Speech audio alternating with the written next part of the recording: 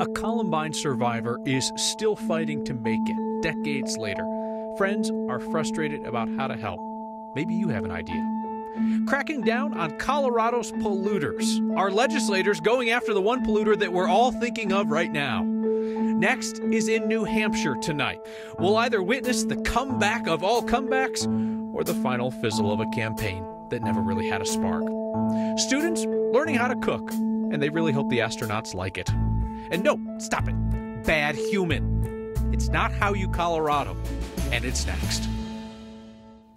Never forgotten. We read those words on the Columbine Memorial. There's the Ring of Remembrance, a tribute to each life lost, and the Wall of Healing for each life changed. And at the very center of the memorial is that ribbon with that promise. Never forgotten. It's a promise being tested today as a Columbine survivor sits homeless and alone, still fighting the medical issues that started the day that Richard Castaldo was shot. His story spread quickly through the Columbine community and got to our Steve Steger. 20 years ago, cameras followed Richard Castaldo a lot. They told the recovery story of a high school junior shot while eating lunch outside with a friend, paralyzed. 13 years later, in Los Angeles, a reporter told of a school shooting survivor about to lose his home when the bubble burst. It's nerve-wracking for sure. The cameras weren't there when he was evicted, living without a home. There's no benefits for these people. Holly Dexter met Castaldo last year through their advocacy. It was at a gun violence prevention rally. She noticed something was wrong. I went to hug him, and I noticed how hot he was to the touch. He went to the hospital. He was in intensive care for weeks. He was very sick with a MRSA infection. Now she says Castaldo is in a convalescent nursing home. He's been there for 5 months, and they can't release him because he's homeless. Dexter is working with a group of other advocates to get him help, but they're stuck, afraid donations will make him ineligible for his government health care. He doesn't need things right now. He needs a place to live so he can be released. Dexter posted on Facebook this weekend, and the post has gone viral. She's getting a ton of messages from the Columbine community offering to help, and she is hoping his story might change the way we think about survivors of gun violence. I just see that picture of him as a 17-year-old kid with braces, and I just think, how did we fail him? You know, here he is 20 years later, and we've failed him as a society. The former principal of Columbine, Frank DeAngelis, tells me he is trying to get in touch with Richard now to try to figure out the best way to get help to him. We tried to reach out to Richard today. He never returned our phone call. I've heard from a few survivors who are concerned about him. So Holly has set up an email address for anyone who might have some way to help Richard out. It is ahomeforrichard@gmail.com. And Kyle, we will put that under this story on 9news.com. If you want to get in touch, it's an odd situation where they're asking for a suggestion. Not a donation. Not money. They don't want a donation. They're worried that donation could actually set him over the limit for his government health care.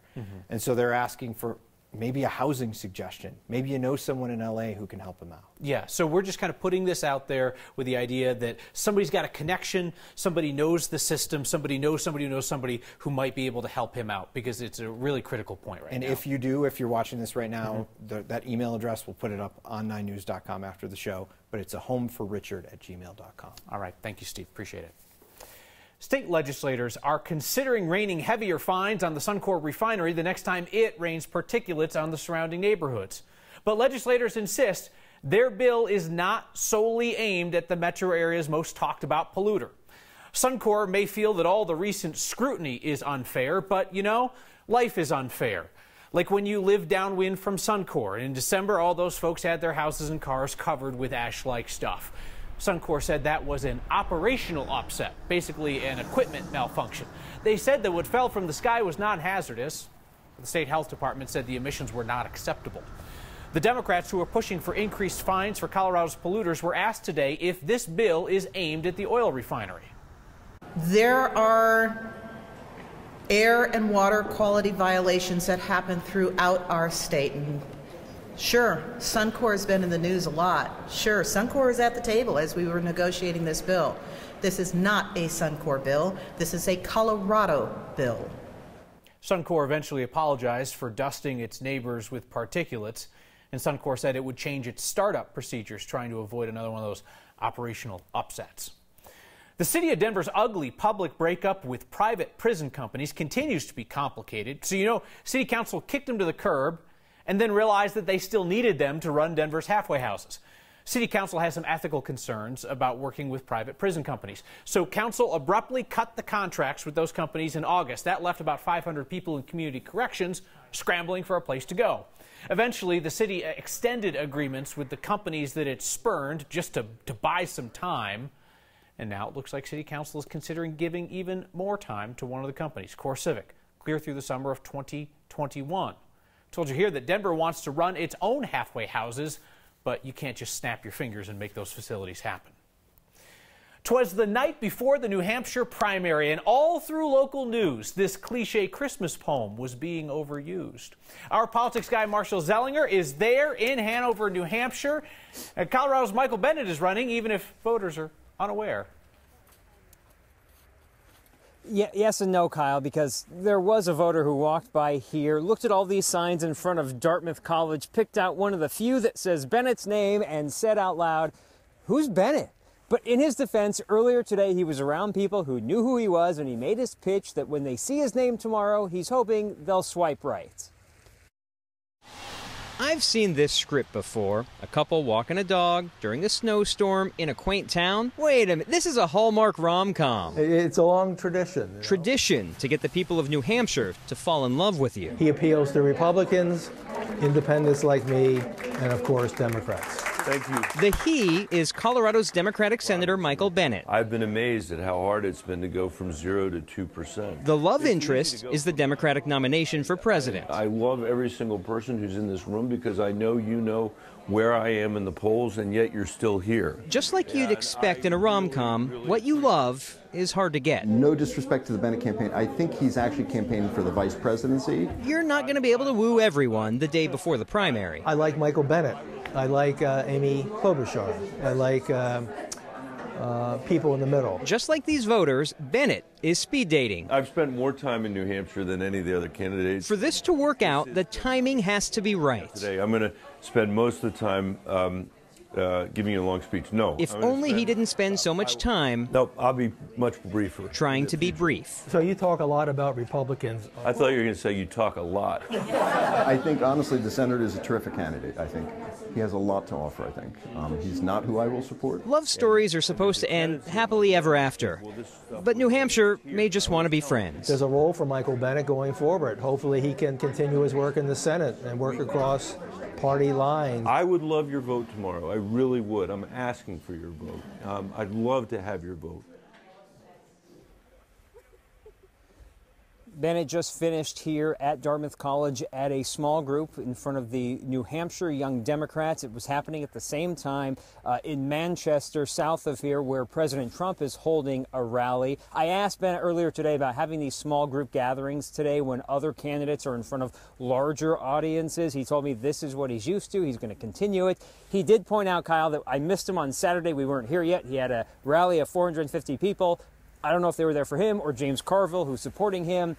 Take or pick. Your choice. So, Marshall, here's where I see the issue for Bennett. I think it's entirely possible that he outperforms expectations in New Hampshire, which would be encouraging for his campaign, but yet he set the bar so high, a top 3 finish, it's difficult to see how he reaches that even if he outperforms. We're going to be able to talk with him one-on-one tomorrow, and one of the questions, I hope he's not watching so he doesn't know ahead of time, it's like, okay, if you finish where you want to finish here or even close, what's your game for South Carolina or Nevada? Do you have a plan to move forward if you make that top 3? Yeah. Well, and of course, Marshall, no trip on the campaign trail is complete without logistical hitches. And we were a little bit worried here at 9 News because your camera equipment did not make your initial flight for you and photojournalist Mike Grady. It eventually arrived. Grady is very strong because that case is extremely heavy. Or so you want us to believe. I'm halfway convinced that you had your camera equipment all along and you just wanted to spend your first few hours on assignment in New England housing the chowder. I just wanted to practice my clam chowder voice for the Massachusetts native Mike Grady behind the camera right now. By the way, he had his camera. It was camera gear. He had his camera on the plane. All the bosses, he had his camera. And that's not some camera effect behind you. Is it really that foggy? It is like pea soup there. In the last 30 minutes, it's come in. I have no idea what this is. It's rain. By now, it's rain. Wicked fog. Wicked fog is what Grady says. Wicked fog from Mike Grady behind the camera. Thank you, gentlemen. Hey, may I make a recommendation? This is where we point you towards something that did not come from 9 News, but I do think is worth your time. I don't know if you saw, but there was a scary moment during the CU Stanford basketball game over the weekend. Players collided, and the Stanford player's head hit the court hard. I'm telling you, the guy who felt worse about it was Evan Betty, the CU player who collided with Oscar De Silva. And it led to this incredible moment at half court where the players from both sides huddled together to say a prayer. It appeared it was both for the injured player and for the distraught guy who accidentally knocked him to the floor. Andy Katz wrote about that moment that he saw as going beyond sportsmanship. And Katz said it came at a time when, quote, there is definitely a need for more of it on a daily basis. You can read Andy Katz's piece for NCAA.com through a link on the next Facebook page. A video being circulated by Colorado Parks and Wildlife workers today is the perfect example of how not to Colorado. I did. Hi. You want to try? Hi. Num num. Num num no. Deer do not belong in living rooms. A woman in Evergreen got a ticket for luring deer into her house where she fed them bananas and cereal, which is not what deer eat. If you're thinking this is just one person who decided to turn their place into a petting zoo, Parks and Wildlife says a dozen people were caught doing this in the last month alone. They remind us to remind you, where deer go, so go predators. Something tells me Karen wouldn't sound so chipper if she found a mountain lion crouching in her china hutch. Colorado has found the snow that we were missing through January, which has our meteorologist Corey Reppenhagen feeling poetic again. Corey Reppenhagen is on the Weather Beat. Day in, day out, snow, winter in Colorado. Stock that milk and bread. That was Corey Reppenhagen on the Weather Beat. School is out for the day. Let's get cooking. There's tomatoes, coriander seeds, garlic, and what else is there? Ginger. They're making meals for a kind of captive audience. And this guy, he isn't snowblowing his entire backyard, is he? That's next.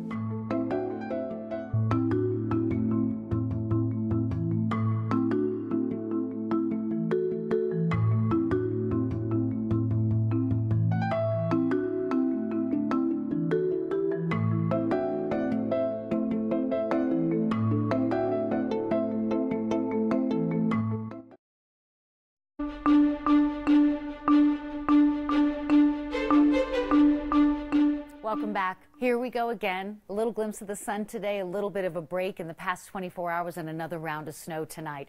Our high today at 30, far cry from the average of 45. We'll get back there. It's going to take a couple of days. We've got snow developing across the metro area, but the heaviest snow will fall between now and midnight. Winter weather advisory for Denver through 2 a.m. We start to see improving conditions later on tonight, and the heaviest snow will fall in this winter storm warning zone south of Pueblo down to the New Mexico line. 4 to 8 inches of snow there. For Denver, it'll be in the 2 to 5 inch range with about 3.5 here in the city.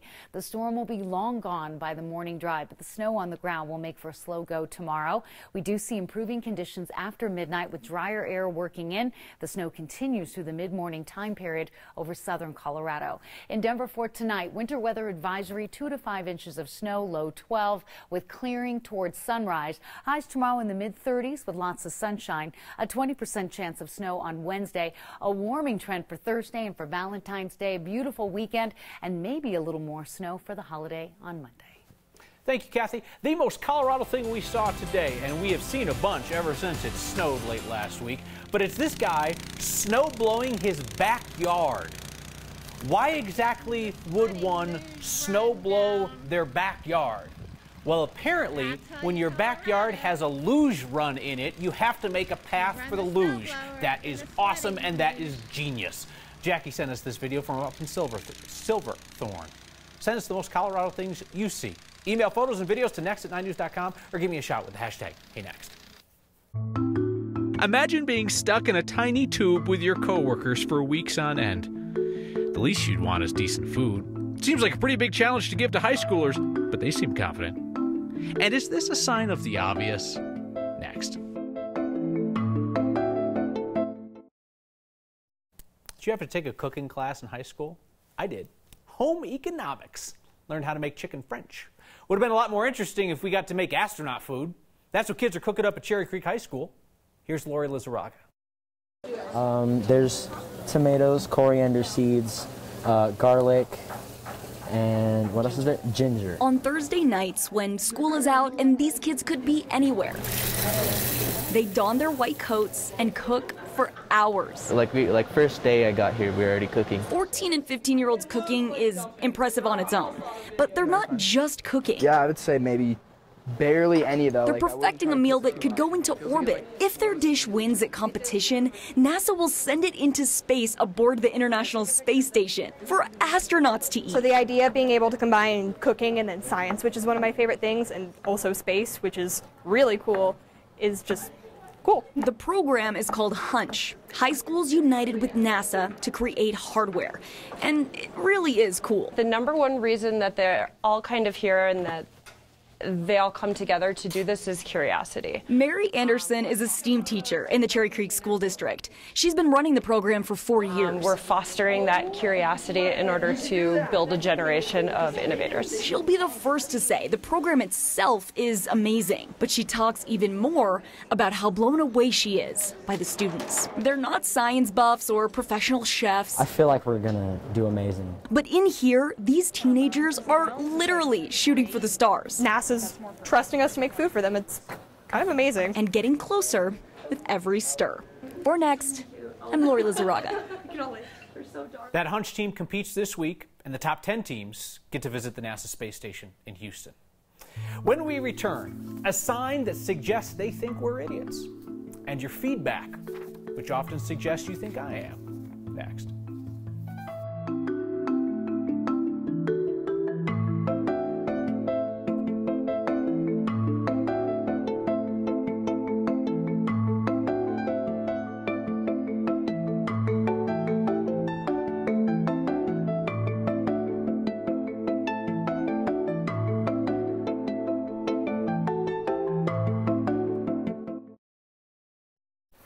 It's a sign, seemingly of the obvious. Snow, it says. Well, you don't say, huh? This is spotted on the gates of Valverde Park in Denver. Even kind of looks like the fence is making an arrow. Like, look, there it is, everybody. There's the snow. The city says this is a remnant of a full sign that said, no snow here. But the rest blew away in the snowstorm. They're trying to keep the gates clear of snow so they can open and close them. A number of you wrote in tonight about Columbine survivor Richard Cataldo, who's currently homeless, alone, and facing health challenges in California, and the efforts by some friends of his to get him help. Shirley wrote, thank you for caring. Thank you for being clear on how to help. Please keep us informed on the outcome. We will. And if anybody wants that contact information for the folks helping him in California, it's in this article on 9news.com. Melissa writes in about the deer being lured to the house. She says, I hope one of those deer goes bat excrement crazy and destroys the home. No, that's not fair. We don't want that. We just want people to stop trying to domesticate big game.